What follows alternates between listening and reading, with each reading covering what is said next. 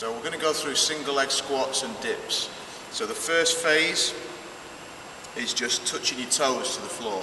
So just touching that toe to the floor and just getting some flexion in this leg. Chest out, I like to keep my arms forward with it. And then you're going to go heel to the floor, so that's the next phase. So touch your heels to the floor.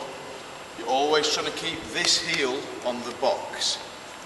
Okay, and then the final phase is getting a little bit more range with that. So you're going to go down into that squat position, keeping your chest up as much as you can at all times. Okay, and obviously you're going to repeat through that sequence on the other leg, and you're going to go toes to heel, and then into that full squat. Okay, we're looking for alignment through those, the ankle, knee and hip at all times, so we don't want to be going into that kind of position, losing that posture, and keep your chest up, shoulders back, and reach forward or upwards to help maintain that posture.